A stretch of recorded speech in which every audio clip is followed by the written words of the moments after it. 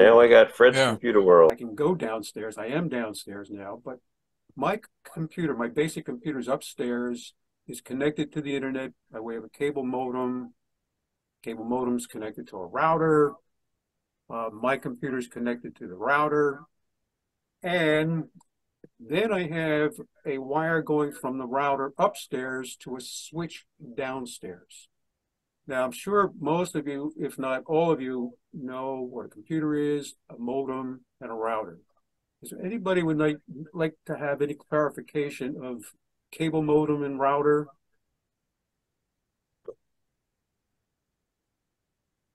Okay, so I'm assuming you know what those things are. I'm not. My new cable modem has a built-in Wi-Fi router. Sometimes they're combined. Yes, Yep. yes, yeah. They're single units. Yeah. Now, the router, I say, has a wire that goes downstairs to what I call a switch. Now, some of you may or may not know what a switch is. It looks like a router, but it's not. Right. It looks like a router, but Drew, here we have that black wire coming from upstairs, and I have it's an 8-port gigabit router. And Drew, what is a switch? You want to explain what a switch is as opposed to a hub? Well, a router basically sends packets between two network interfaces, Mm-hmm. and a switch is essentially all of those yellow cables and the black cable are all on the same network, same side of the router, so that they can see each other. Okay, and the switches that you get are what we call auto sensing. You don't have to know much about whether it's sending or receiving. You just you plug it in and away it goes. Now I have my downstairs wired. Fred, Yes, sir. Who the is that? question, You're the the electrician. question I have, the word switch, is that a misnomer?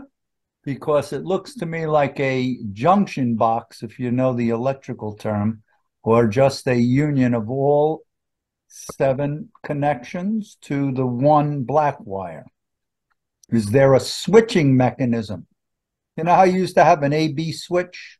It's not. That was an No. actual switch. It's Is not like that what that. this is? They're all pretty independent. They're all independent, and they're bidirectional. It doesn't share the resources. They're all independent. Now, Basically, it's a splitter then, right? Splitter. That's a It's better it word. you can if you have a cable in your house and you're running a splitter to get 3 cables into 4 cables or 5 cables, this is serves the same purpose. I mean, it's giving the lower part of the house additional network connections from that are expanding on that one black connection. it essentially does the same thing, yes, but they call it technically, they call it a switch, Yeah. an auto switch, if you will. So this is coming from the router. The black wire actually is coming from the router. And this is downstairs in my heating area.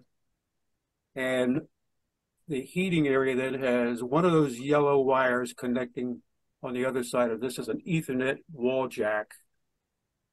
That blue wire then takes the one signal and connects it to my printer.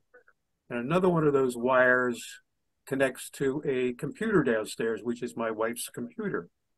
So if we just go back here, one of the switches goes to a network printer. Can you see my mouse move, or shall I? Yes, yes. Yeah.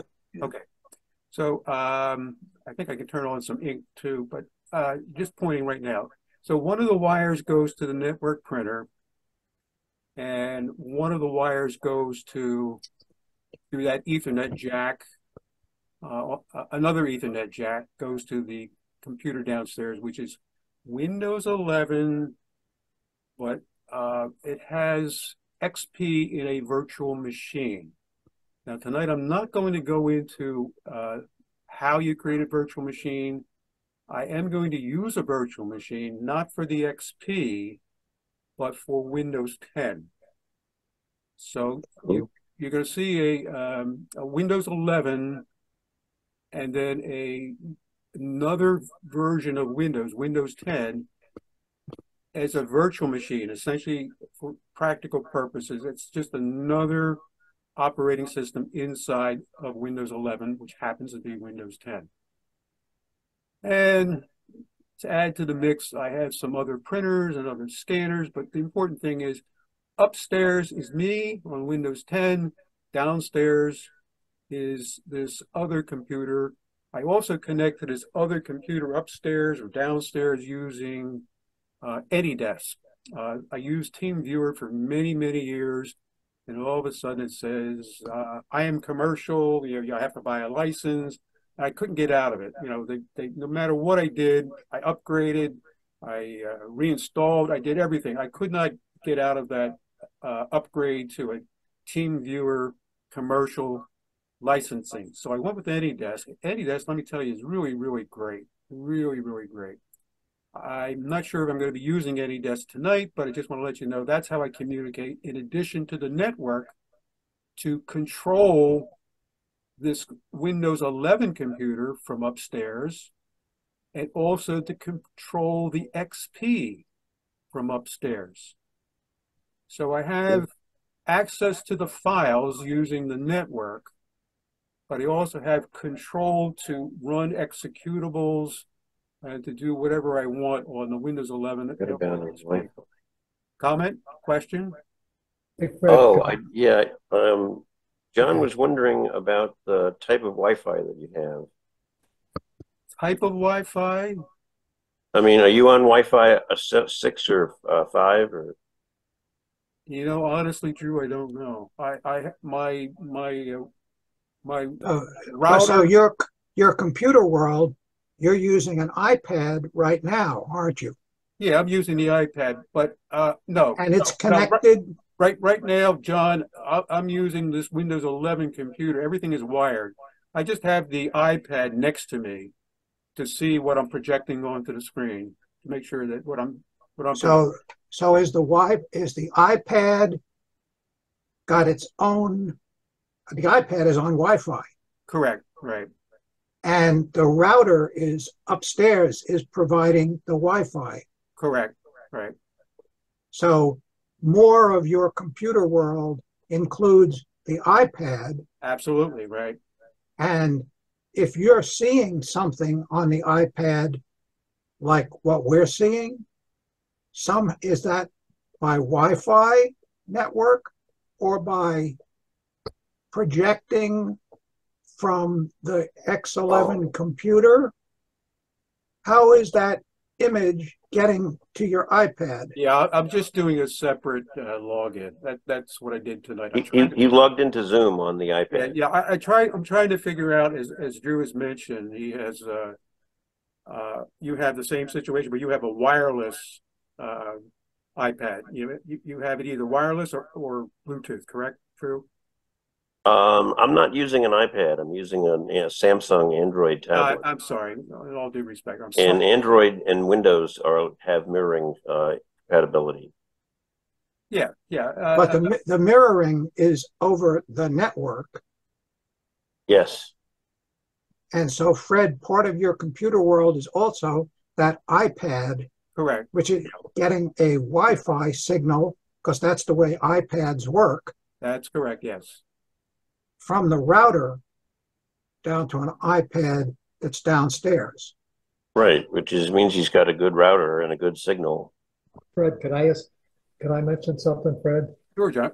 Sandy, sure, go. Okay. I was thinking about what you said about TeamViewer before, and I've been using it for years. And I found out, of course, you want to use the free version. So they don't seem to allow you to connect between two computers in the same house or on the same network. That's what maybe the same IP address. That's what I found, because I would get messages saying you had to upgrade. So I only use So I only use TeamViewer is great, for helping somebody at their house and you're at your house. There's no problem with something like that. Okay. I was Just using, mention. yeah, I was using TeamViewer at the computer store where I was teaching. And Yeah, the reason I was using, I was sitting side by side with someone, but I was straining my eyes to look and see his screen. So I was sitting side by side. We were using the same network. I never had a problem. Never had a problem.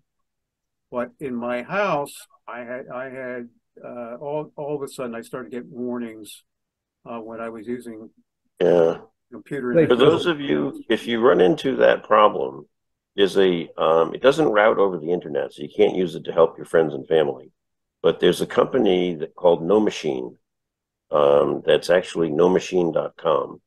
And I don't know why they chose that name, but they make a free peer-to-peer encrypted remote control program that is quite efficient and fast, that I use inside the house. I use TeamViewer if I'm remote, but if I'm actively going from computer to computer in the house, I use NoMachine so that I'm not taxing my minutes used on the TeamViewer account. Drew, would you be so kind as to put that into the chat, a link to it, or just put the name NoMachine? Sure. Yeah. that sounds interesting, Drew. Yeah. And I also work on Windows and Linux, and it has the Linux version works very well with the Windows version. For those of you who use both. Okay. Andy, comment, question? Yeah, this is a Windows workshop. If I get a call from someone looking for help on a Windows machine, the quickest and the simplest way that I've found is to use Windows Assistant. It's on every machine. Okay, Windows Remote Assistant. I've had Quick Assist. Quick Assist. Are you referring to yes. Quick Assist? I think that's what it's called. I have an icon. I'd have to look. I'm on my Linux box now. Right. So, but Yeah. it's because it will let you do the remote control. It's very simple. Can you be certain that it works between home versions, or must you have a pro version? I can confirm that it works on the home version. Okay. The person who is providing technical support must be logged into a Microsoft account. Can you put that, just put the name of it, Andy, in the chat box, please? Got it. Got it. Good. We find out what it is. I've received tech support from Microsoft using that when they remote into my computer. That's what they use. Mm-hmm. It's not as good as AnyDesk is in terms of adjusting the screen size and making the remote screen the right size for your screen. Mm-hmm. But it's good in a pinch. Okay. Any other comments or questions about the layout here, or any other comments about what we're talking about with remote access?